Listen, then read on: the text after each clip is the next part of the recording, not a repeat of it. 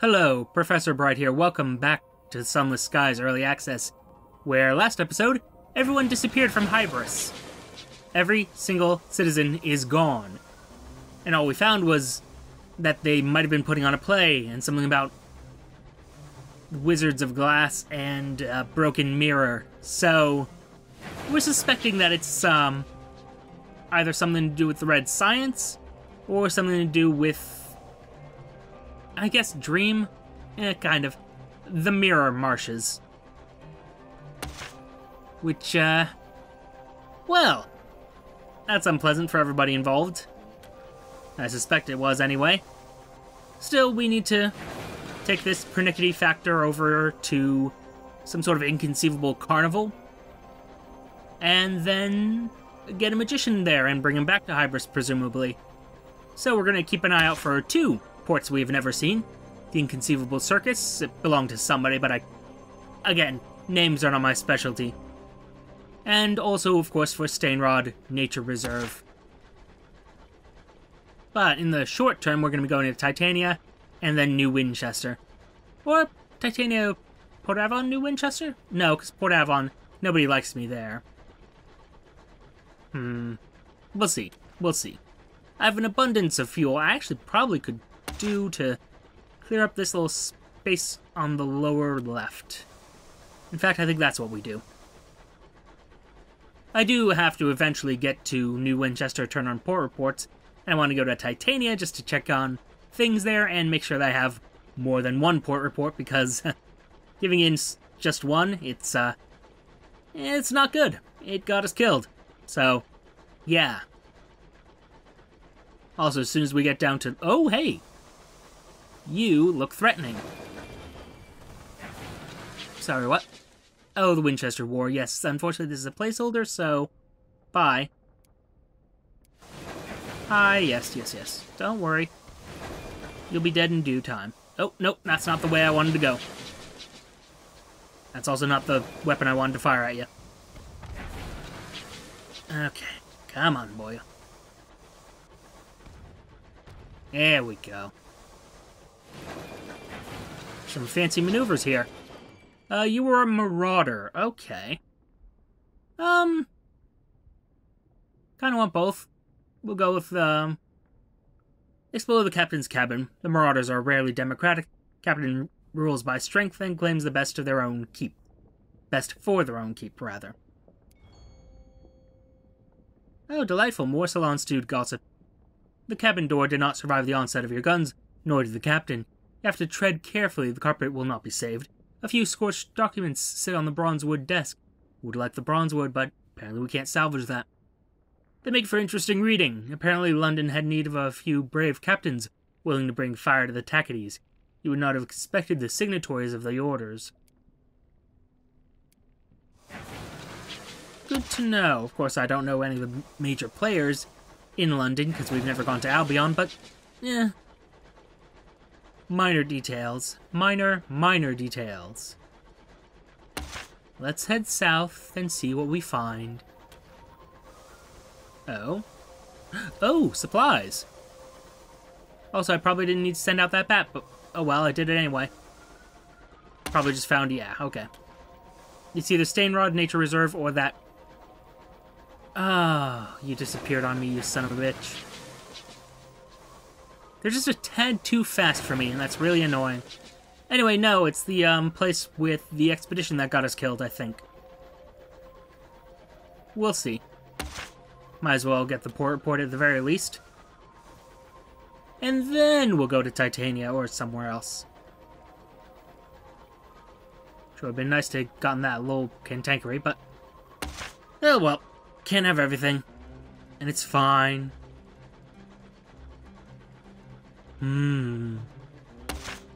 Sigh of slight annoyance. It's kind of annoying how everything's just that little bit faster than you are.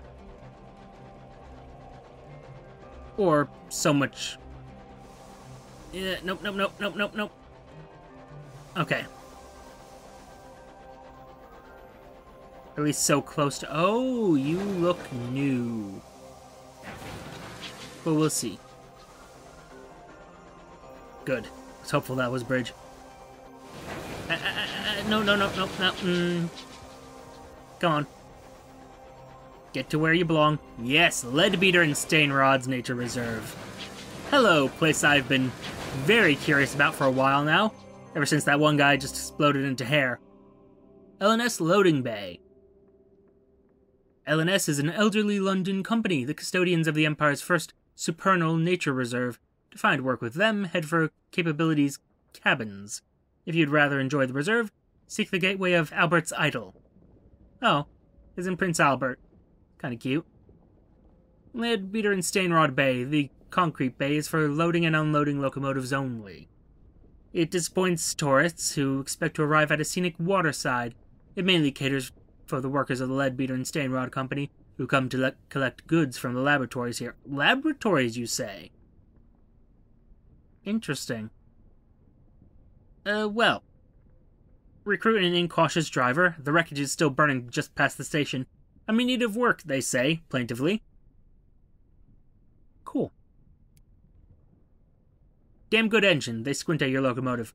By Jove, I think this could be made to go even faster. Please don't. The heck? Okay. Well, gather a report. The reserve is a point of pride for the Empire. The Leadbeater and Stainrod Nature Reserve is a national park, maintained at great expense by the company. Scores of researchers come here to study the nature of the Reach. Many visitors come here too for a pleasant holiday. Huh. The concrete bay is for... We've already read this. Was there nothing there? Sorry, I was slightly distracted by a sound from outside. Anyway. I know, I'm professional. Converse with our fellow captains. What brings them out this way? For a few, it's the work provided by Leadbeater and Stainrod. For the rest, the reason is the same. They're drawn by the beauty of the reserve. Some are here with tourists from across the Empire. Others are here to give their crews a respite. Others were simply passing by and couldn't resist stopping in.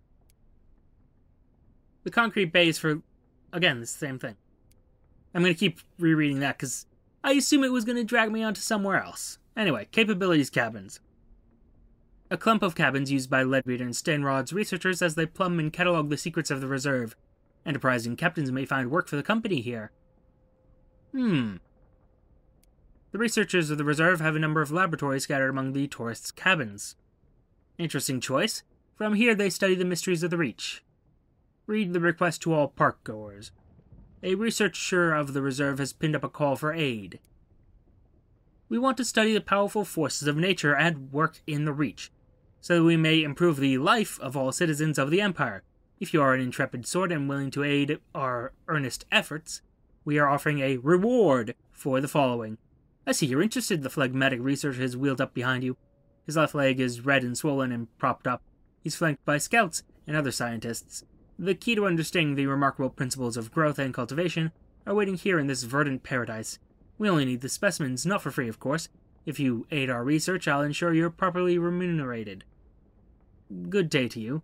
And with that, his party pushes him on and onto his laboratory.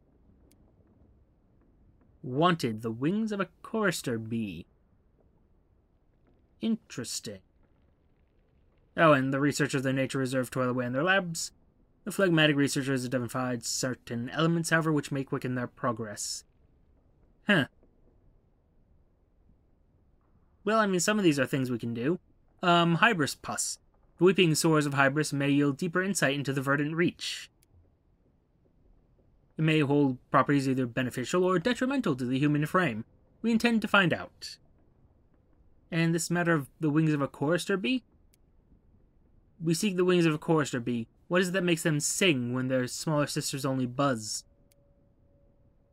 Oh. To determine the cause of their melody, we seek the... Okay. We've received curious reports from certain homesteads about the behavior of ants. Given the reports of the ants circling those soon to die, we consider the creatures apt for study. Well, that's gotta be disturbing. Ice from Old Tom's Well, a most curious phenomenon. The shelves of black ice. Oh.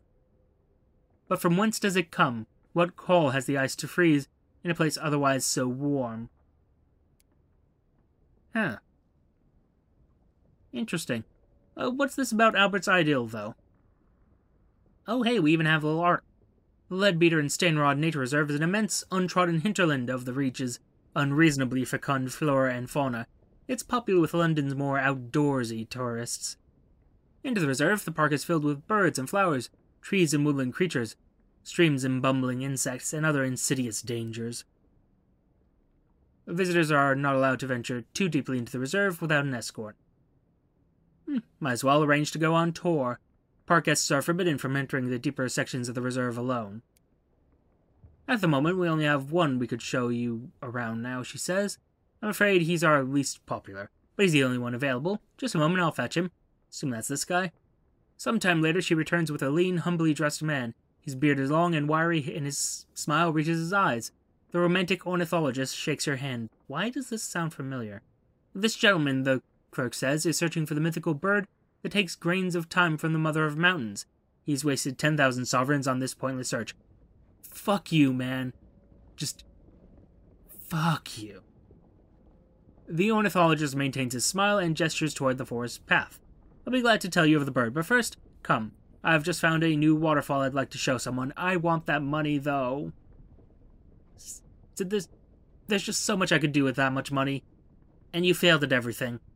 And I bet I'm going to end up being the thing that solves this problem eventually.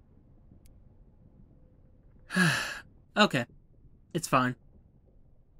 The park is filled with birds and flowers, trees and woodland creatures, streams and bumbling insects, and other insidious dangers.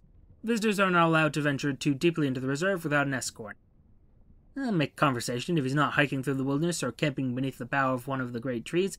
He is sat alone in his watchtower, searching for his bird. He offers a slight nod as you enter. Welcome. Tea? Might as well ask about it. He's researching a mythical bird. What is it and why? There are other birds I could study, of course, he says, shrugging. But that's not the point. This bird is holy. It's a myth. The bird who takes a grain from the mountain we now ravage for time. Why does it do this? Where does it go? Have we disturbed its divinity? I must know. Curious. Make conversation with the ornithologist again. But what's this about the reserve? How does he find the wilderness? He smiles like a child. It's my home, he says, my church. It's everything that makes me happy. And his fellow researchers? Is he on good terms with the other scientists? The ornithologist tilts his head from side to side. I get on better alone. It's not that I don't enjoy company, but... He scratches his beard. I think it's a difference in philosophy. They want to conquer nature and her secrets. I only want to be a confidant. Interesting. Discuss aiding the ornithologist's research. How can you help him discover this mythical bird? Rubs his chin. Now, there are a few ways you could help me out. Okay. Only once per captain. Oh, that's just cruel. And I have a 0% chance, so yeah, that's not going to happen. He smokes his pipe as he looks out over the reserve. It's fluttering about somewhere, he says, and one day I'll prove it. I'm willing to oblige a crewmate to be his helper. If he had another set of eyes searching for the bird, he might find it faster. The romantic ornithologist claps his hands and walks over to a chest of drawers. And they'll be welcomed indeed. I'll make them most at home. Tell me, he says, opening one of the drawers and revealing a tremendous array of pipes. Do they smoke? Does this improve my chances? It does. I see. Well, I do have 10 of the useless bastards.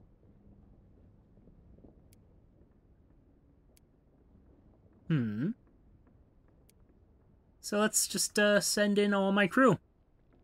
Because they don't actually do anything for me, so I might as well do this when I have a 100% chance. To my knowledge, there's no negative repercussions for this, so... Look for the bird. Where is it? The reserve is silent. The universe is, if it can ever be, at peace. The ornithologist watches one horizon, you watch the other. Through your binoculars, you observe the final moments before the world wakes.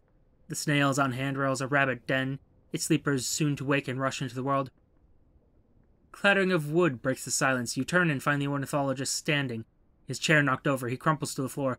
Blood trickles from his mouth and drips onto the hardwood floor. His eyes are wide enough to take in the whole world.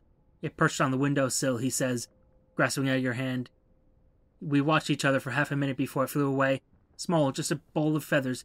He grips your wrist tight enough to stop the blood flowing to your fingers. You pull away from him and cry for a physic. A nearby ranger hears you and rushes off. Half an hour later, the trembling man is brought into convalescence. I've seen the face of God, he repeats over and over. I've done it, I've done it. Okay, can we talk about how blood trickled out of your mouth and dripped onto the floor when you looked at this thing? Sounds like something that should be in an SCP. Oh, dear. So, how do you feel now, friend? Despite the flies so full of poison, one bite could take your arm. What? Well, the flowers which don't mind feeding on you, and do try to tempt you into their hungry blossoms, or the burrowing things which are never seen, without moving the earth beneath you. The world is peaceful here. That doesn't sound peaceful at all. There was an ornithologist once who showed visitors around this part of the reserve. He's recovering from what doctors have deemed brain fever. Okay, didn't notice that. Well, that's a thing. I'm gonna go ahead and say we did good? Question mark? Not sure at all. But we're gonna grab some more fuel. How many sovereigns do we have? We have 65? Sure, we'll buy a crate of supplies for the crew. Good job. Alright, well the good news is we found Stainrod. Now I just want to go to Titania and then New Winchester. There we go. Kind of annoys me that having less crew doesn't actually affect supplies. But on the other hand, it also doesn't make me go any slower, so, you know, I suppose it's a fair trade-off. I suppose. Actually, question, does that kill me if I run out of crew? You. Yeah, about the crew. I'm recruit, It doesn't say. Okay. So we don't know if losing all our crew does anything. And, yeah, the skills are just for events. Huh. Oh, that's fair enough. I'm gonna send out one. Yeah, I'll send him out once when I'm a little bit closer to Titania. Nope. I can't tell if you're background or foreground. You're either second layer or third layer, I can't tell, and it's really annoying. Anyway, moving along. That was Stainrod. It wasn't... It was an alright port. I've been to worse, and the bat found nothing, so I'm gonna just assume that pretty much all this is empty space. Or things that the bat wouldn't find. Come on, keep going. Don't stop. Why would you ever stop?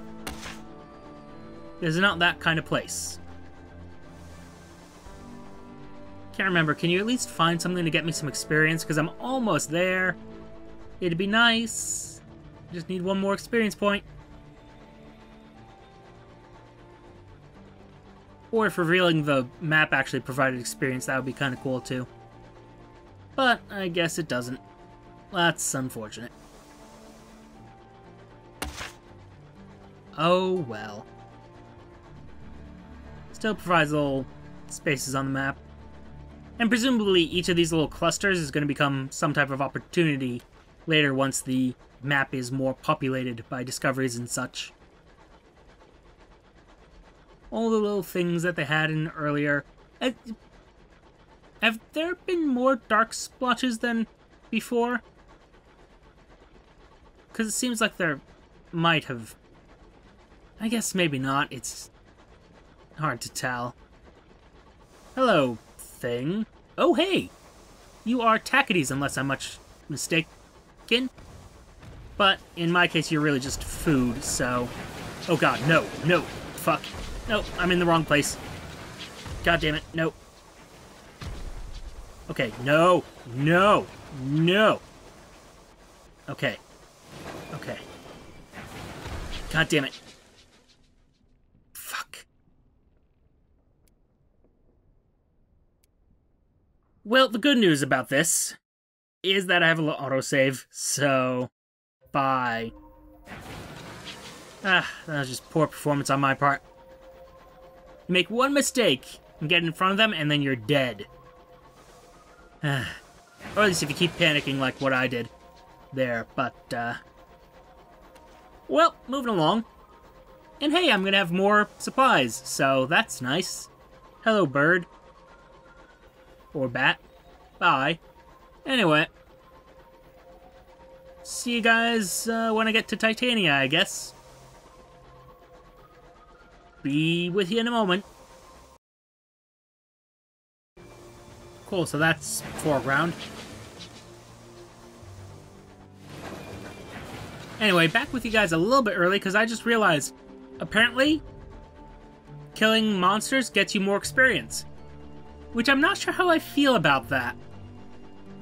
I mean, on the one hand, because all these experience requirements are much higher than what fragments were in order to get secrets, I suppose it's good, but at the same time, it means you want to be killing every monster that you see if you can. So it promotes a more aggressive approach to exploring, which, admittedly, towards the end there, I was kind of aggressive towards everything anyway, so I mean, I guess it's okay. It just feels weird. But let's get ourselves to Titania real quick, eh?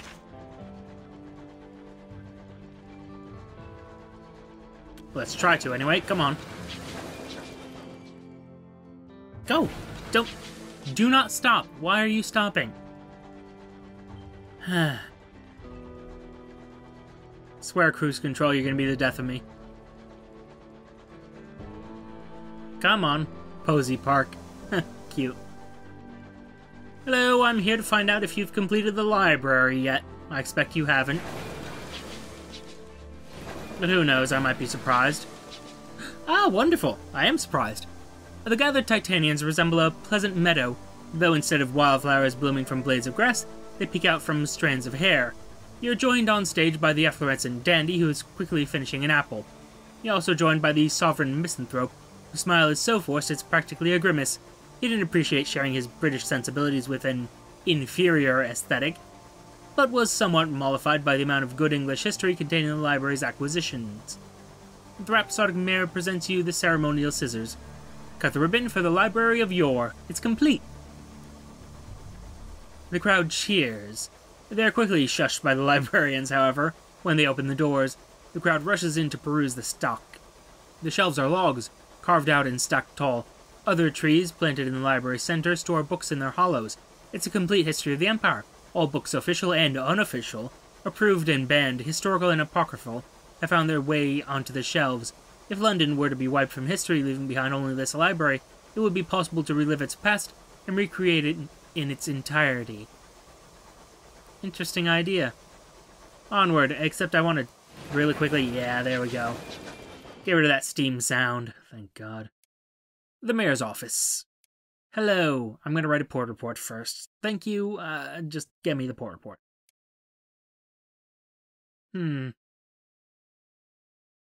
Now, the other thing. What is this? The Astral Amphitheater? A pub? Academy of the Bloody Arts. Ooh. Ooh, tempting. Tempting. But which side would this... he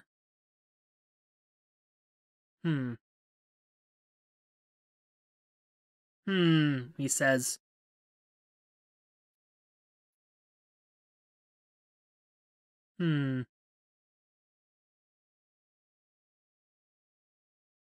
I don't know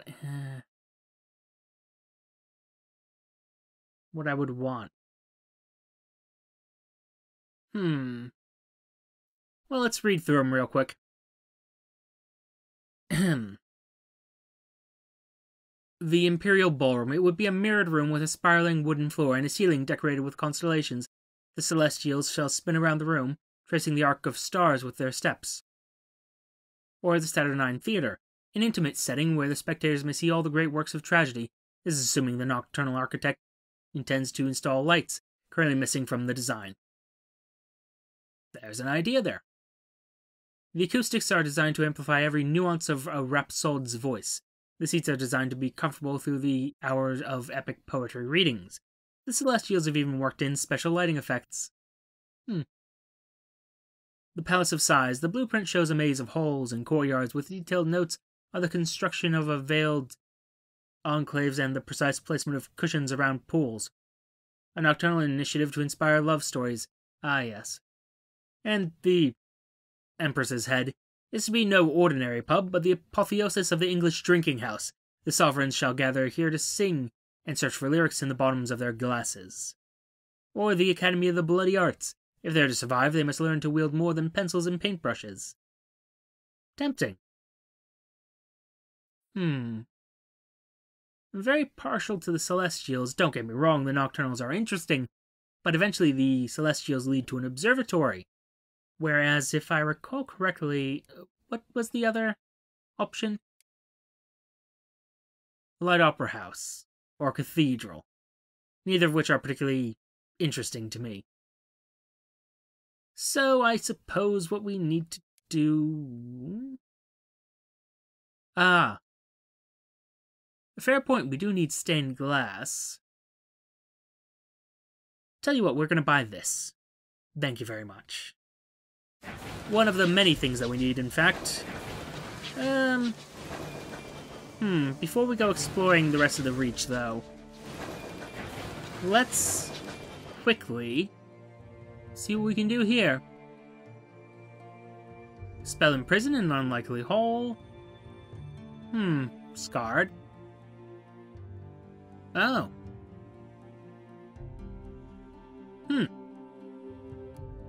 Interesting. A scandal, though. No. Curious about the interlude in red and gold, but what's this unlikely hall? Ah, yes. Yes. No, I think we're going to just go with, let's say Scarred. You came close that day to death. It left its mark. What was it that nearly killed you? A breached pipe, a jet of scalding steam. You spend a week on the brink, trapped in the boiling dreams. The scars are still livid on your skin. Or, there's a bullet scar beside your heart. You've learned, since, to be more judicious in your choice of friends. Kinda like that one. Yes. Like the ideas behind there. But, we have to go elsewhere. Specifically to New Winchester, because, well, where else are we gonna go? Could go to Port Avon, but they don't like me there. And I want to start from New Winchester next episode. We have places to go, things to see elsewhere, and a carnival to find of all things. So it only seems fitting to drop off Madame Lumiere and, our port reports, of course, and see what else is out there. And perhaps, if I can recall what else we need for the red science matter. Well, I think I've got it written down somewhere, so that should be fine. Should be just peachy. A little bit to the right. Come on. Angle it just right. Sound of iron and iron. We're home. And the taste of smog. Delightful place. Hello, Takady.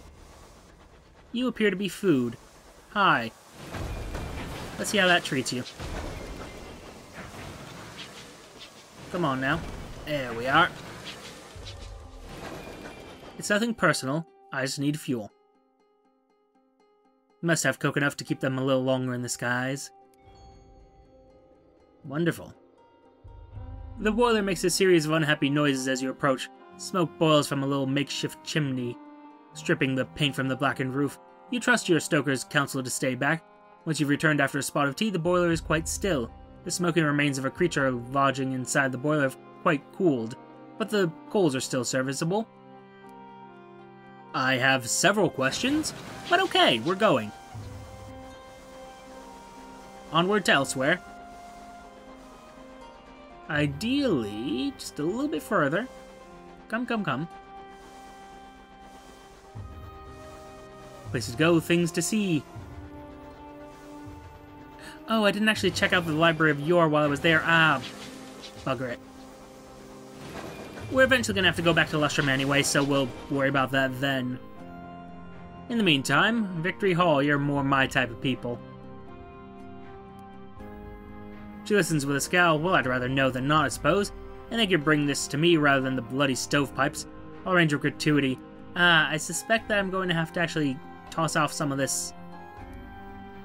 Yeah, how does this work? Because I don't think I have space for all that. 12 of 10. Yeah, I don't have space for all this. Oh well.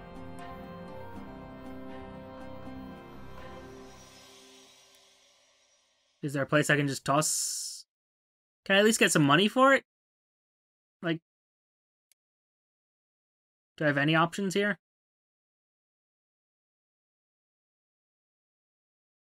Looks an awful lot like I don't.